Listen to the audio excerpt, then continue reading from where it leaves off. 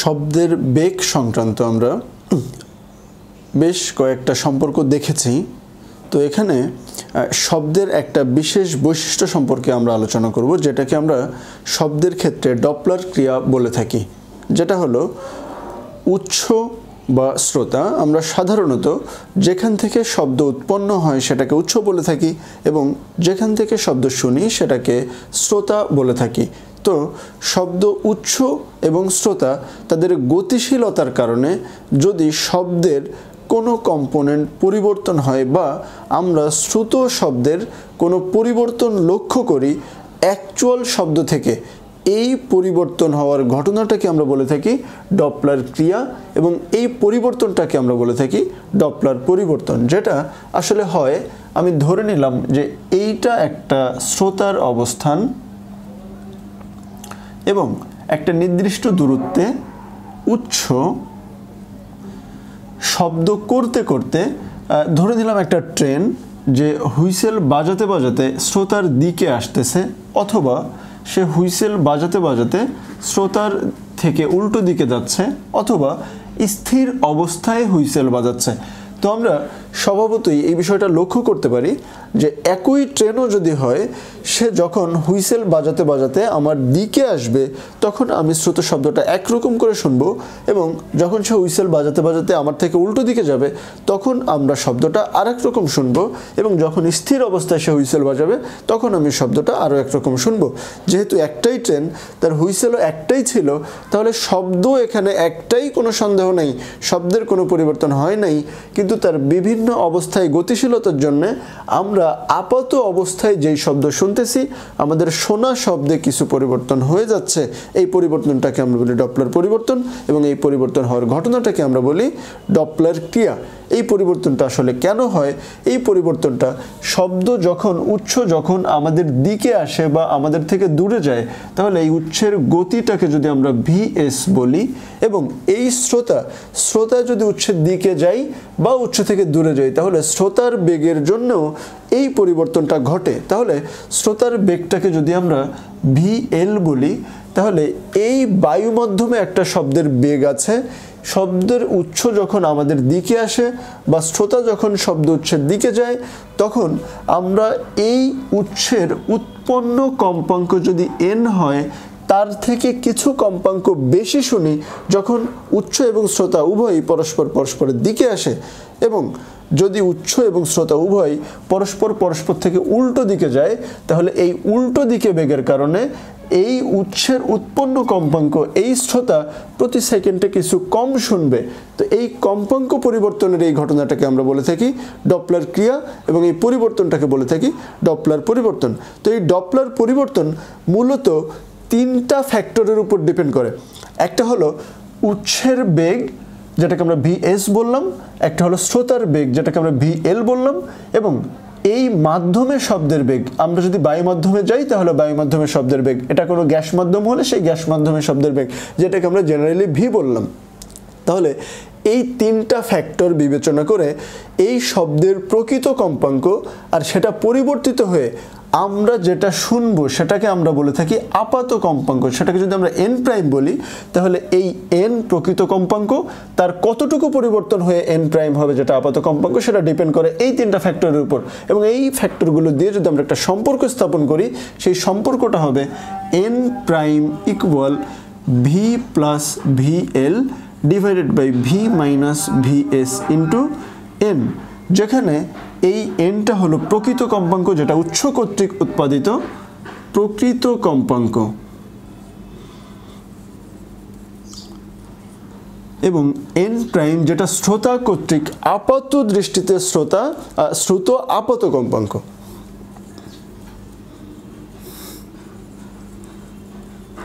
আপাতকম্প যেটা বেগের জন্য এই আপাত কম্পাঙ্কটা তৈরি হয়, আমরা আপাত দৃষ্টিতে শুনে থাকি এটা, যেখানে আমাদের এই ভিটা হলো মাধ্যমের শব্দের বেগ,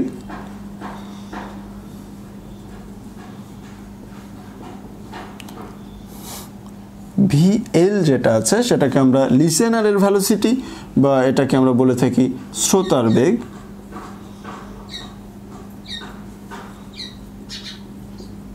এবং যেটা vs সোর্সের ভেলোসিটি সেটাকে আমরা বলে থাকি উৎসের বেগ।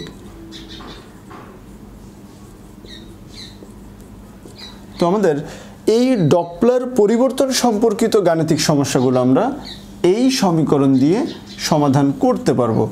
তো এখানে আমাদের সমস্যা যেটা হবে একটা জায়গাতে, যেটা যদি আমরা বলি যে এই যে উৎসের বেগ বা স্রোতার বেগ যেটাই হোক না কেন, আচ্ছা আমি ধরে নিলাম এখানে স্রোতা স্থির মানে VL = 0 এবং উৎস 10 মিটার পার সেকেন্ড বেগে, আমি ধরে নিলাম 10 মিটার পার সেকেন্ড বেগে স্রোতার দিকে আসতেছে, অথবা উৎস 10 মিটার পার সেকেন্ড বেগে স্রোতা থেকে উল্টো দিকে যাচ্ছে। তো দুই ক্ষেত্রে আমাদের শোনা শব্দ দুই রকম হবে। তার মানে দুই ক্ষেত্রে যদি শোনা শব্দ দুই রকম হয় আর এই স্রোতার বেগ 10 মিটার পার সেকেন্ড, এই দুই ক্ষেত্রেই যদি আমি এখানে 10 মিটার পার সেকেন্ড বসাই তাহলে তো আলটিমেট আমাদের ইকুয়েশনটা একই হয়ে গেল, মানে এখানে আর দুই রকম হলো না। তাহলে এখানে পার্থক্যটা কোথায়?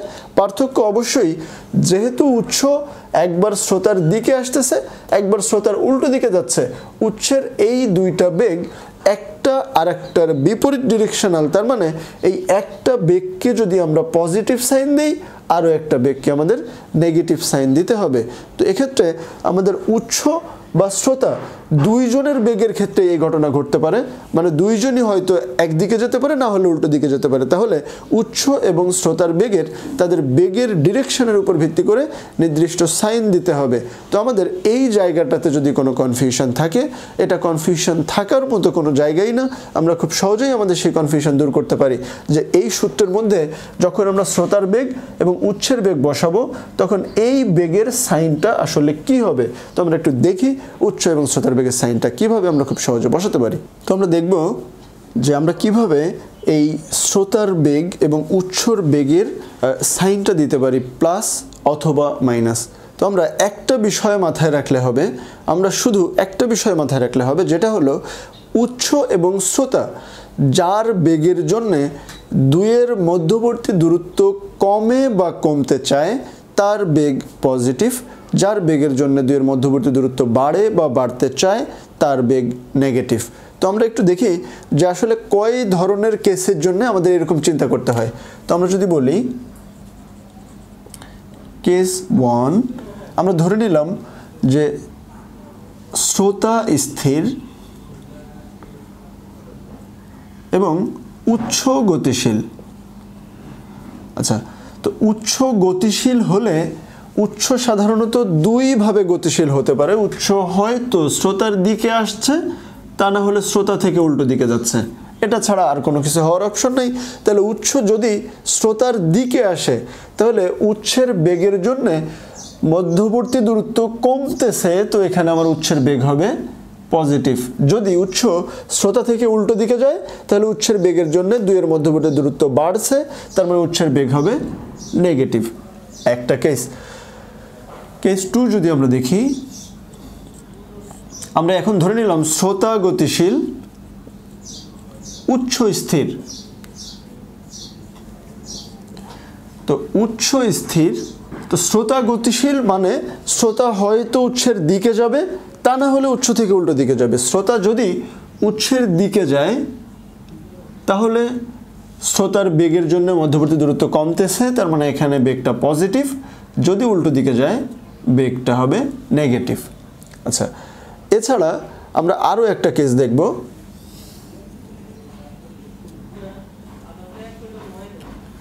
যেখানে শ্রোতা উৎস দুজনই গতিশীল।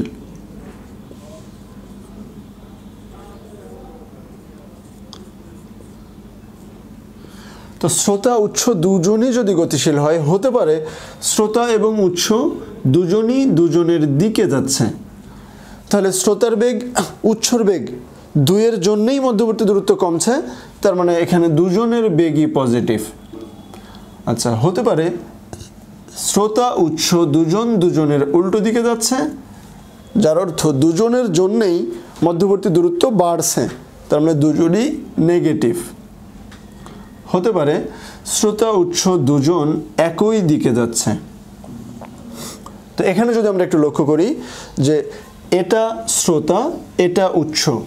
উৎস চাচ্ছে শ্রোতার থেকে দূরে যেতে, এবং শ্রোতা চাচ্ছে উৎসের দিকে যেতে, তার মানে শ্রোতা চাচ্ছে উচ্চ আর আমার মধ্যবর্তী দূরত্ব কমুক, উচ্চ চাচ্ছে শ্রোতা এবং আমার মধ্যবর্তী দূরত্ব বাড়ুক। এখানে উচ্চের বেগটা তাহলে অবশ্যই আমাদেরকে মাইনাস দিতে হবে এবং শ্রোতার বেগটা প্লাস দিতে হবে, কারণ শ্রোতা উচ্চের দিকে যাচ্ছে, উচ্চ শ্রোতা থেকে উল্টো দিকে যাচ্ছে। আবার সিমিলার যদি এই দিকে হয়, তাহলে এই যে শ্রোতা উচ্চ থেকে উল্টো দিকে যাচ্ছে, উচ্চ শ্রোতার দিকে যাচ্ছে, তার মানে এই জায়গাটাতে শ্রোতার বেগ নেগেটিভ এবং উচ্চের বেগটা হবে পজিটিভ। তো আমরা কোন কেসের জন্য কোন সাইনটা বসাবো, শুধুমাত্র এটা যদি বুঝতে পারি তাহলে আমরা প্রবলেম পড়লেই বুঝতে পারবো আসলে ঘটনাটা কি, সেটা কোন কেসের মধ্যে পড়লো এবং সেখানে আমরা কার সাইনটা কেমন দিব। তো আমরা এখন এই ডপলার ক্রিয়া সম্পর্কিত একটা গাণিতিক সমস্যার সমাধান করে আসি। আমাদের এখানে একটা সমস্যার মধ্যে বলা আছে, একটি ট্রেন 81 কিলোমিটার পার আওয়ার বেগে একজন দণ্ডায়মান পর্যবেক্ষককে অতিক্রম করে চলে গেল। ট্রেনটি ক্রমাগত 200 হার্জ কম্পাঙ্কের হুইসেল বাজাতে থাকে। ট্রেনটি পর্যবেক্ষককে অতিক্রম করে চলে যাওয়ার সময় শ্রুত হুইসেলের কম্পাঙ্ক কত হবে ওই পর্যবেক্ষকের নিকট? বায়ুতে শব্দের বেগ দেওয়া আছে 332 মিটার পার সেকেন্ড।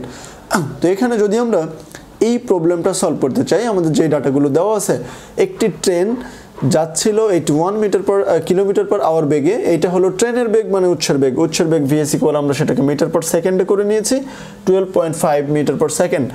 এবং একটা দণ্ডায়মান পর্যবেক্ষক মানে এখানে যে পর্যবেক্ষক শ্রোতা সে দণ্ডায়মান মানে তার বেগ 0, আমরা লিখেছি শ্রোতার বেগ ভিএল ইকুয়াল 0।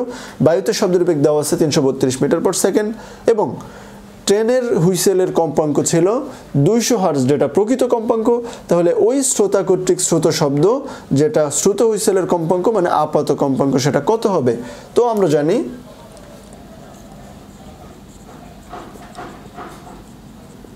আপাত কম্পাঙ্ক n prime equal b plus vl divided by v minus vs গুণন প্রকৃত কম্পাঙ্ক। তো এখানে লিসেনার যে শ্রোতার বেগ 0 কিন্তু উৎসের বেগ আছে 81 কিলোমিটার পার আওয়ার, যেটা 22.5 মিটার পার সেকেন্ড। এবং তাহলে এই উৎসের বেগের সাইনটা কি হবে আমরা দেখেই বুঝতে পারছি যে একজন স্থির শ্রোতাকে অতিক্রম করে চলে গেল, মানে অতিক্রম করার পর উচ্চ শ্রোতা থেকে দূরে চলে যাচ্ছে, তার মানে উৎসের বেগ এখানে অবশ্যই ঋণাত্মক হয়ে থাকবে। তো উৎসের বেগের সাথেই আমরা একটা ঋণ চিহ্ন দিয়ে দিতে পারি। এখন যখন আমরা সূত্রের মধ্যে বসাবো, তাহলে বায়ুতে শব্দের বেগ ছিল 332 plus 0 divided by 332 VS plus minus, এখানে যদি ভিএসটা আমরা আবার মাইনাস বসাই তাহলে হয়ে যাবে এত প্লাস 22.5 গুণন 200 হার্জ।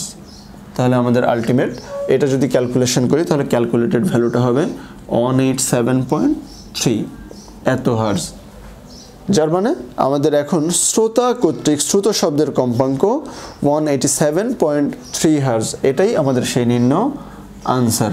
তো আমাদের ডপলার ক্রিয়া সংক্রান্ত যাবতীয় সমস্যা আমাদের এই একটা সমীকরণ দিয়ে সমাধান হয়ে যাবে।